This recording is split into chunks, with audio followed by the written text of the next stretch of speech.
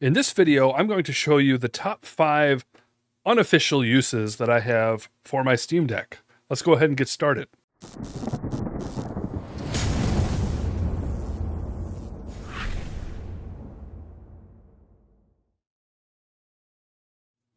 So for the rest of the video, I'm going to actually record in docked mode, so let's jump over to that. Alright, so here we are in docked mode, and you can see that I have a smattering of different platforms in my non-Steam section here. And so obviously number 1 in my unofficial uses of the Steam Deck is emulation with EmuDeck. And a lot of you have probably already heard of that, but definitely got to point it out. So for instance, we could open up something like Earthworm Jim. Let's see here. And there it goes. The little Sega Genesis platform. There we go. And you know, things like this work pretty good. I'm using just an Xbox controller here.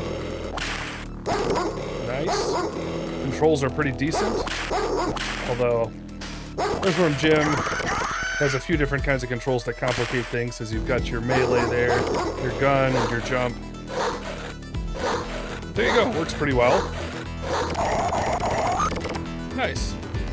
So yeah, just a basic little demonstration there. So personally, I've dumped like my own ROMs off of cartridges, and so I've got some SNES, some N64, some Genesis. I'm having a little trouble getting PlayStation 1 working with Skull Monkeys, but eventually I think I would need to dump a BIOS for that to work, but that's not currently available to me legally, so I haven't done that yet. But yeah, there you go. There's some basic emulation. But then we're going to move on to number 2, and that is going to be ZDL. So let's take a look at what that is. This basically allows us to select WAD files from different Doom games or games that use that original engine, like Heretic and Hexen. So yeah, I will at least get into the menu here and show you around. But yeah, there you go. There's your Doom 2. And so in this instance, I have Chilo's voxels loaded up, and I have some HD music and sound effects and things like that. So obviously the original versions of those are available on Steam, but this is just another level at which you might want to do this, where you can do different mods and do it with different forms of id Software content or games that have used those original engines with GZ Doom and things like that. All right, so up next, I will show you Wolfenstein 3D, and this will be Wolfenstein 3D with the ECWolf source port.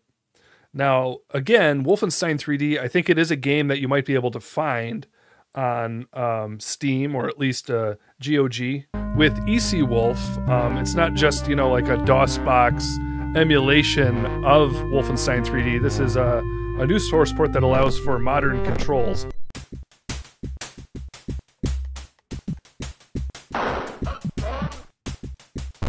Here we go. All right.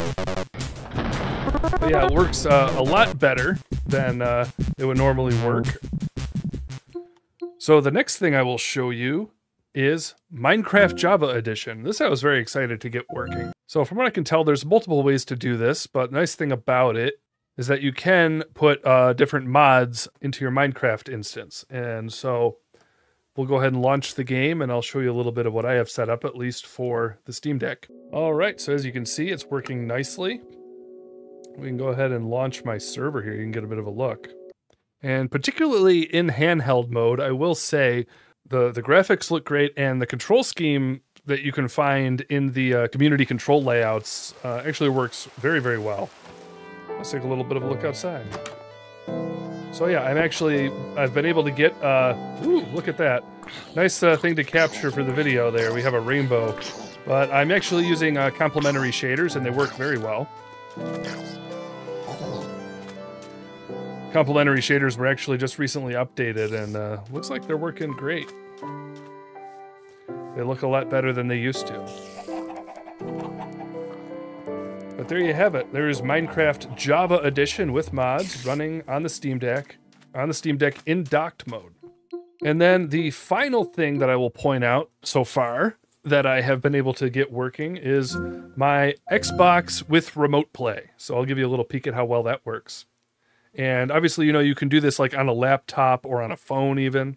Obviously, I'm in docked mode in front of my TV, so I could technically be just turning on my Xbox to play, but this is something that I could do basically in any part of the apartment, really. Like if I have to be out in the living room doing something, or can't really be in my office, then I can go out and actually use my Xbox, as you can see, over Wi-Fi with the Steam Deck, and it works really nice. So we can open up a game that really probably would not work well on a Steam Deck. In fact, this game has had some trouble on its intended hardware, but we can actually play Jedi Survivor. So I'll give you a little peek at that. And if you're playing over Wi-Fi, the responsiveness is actually very good, I would say. Yeah, there you have it. We're playing a full-blown AAA state-of-the-art graphics game here, right on the Steam Deck.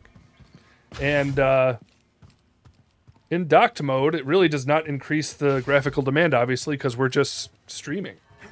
Very nice. Whoa! Yep, so I'm playing, again, with my Xbox controller,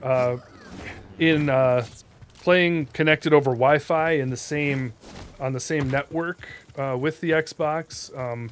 Honestly, the latency is almost non-existent. It works really well. Now, the thing about the app that I'm using here is that technically it is supposed to also be able to work over cellular data. I've had some luck with that. It took me a while to get it working. It worked for a little while, then it stopped working. So that I have not perfected yet, but technically that is possible. And then for the instance that I did get it working, there is going to be a little bit more latency, at least so far. But I'll keep you updated on that perhaps, but you can find tutorials for this online. Alrighty, so there you have it. There are 5 unofficial uses that I have been getting working on my Steam Deck. There we had basically your general emulation, which a lot of people already know about. I've got ZDL working for Doom mods. I've got Wolfenstein 3D, Minecraft Java Edition, and Xbox Remote Play. So make sure you comment below if you've learned anything new here, if you found any of these helpful, or if you've managed to get some of these things working yourself. And let me know also what other unofficial uses that you have been using with your Steam Deck. And thanks for watching.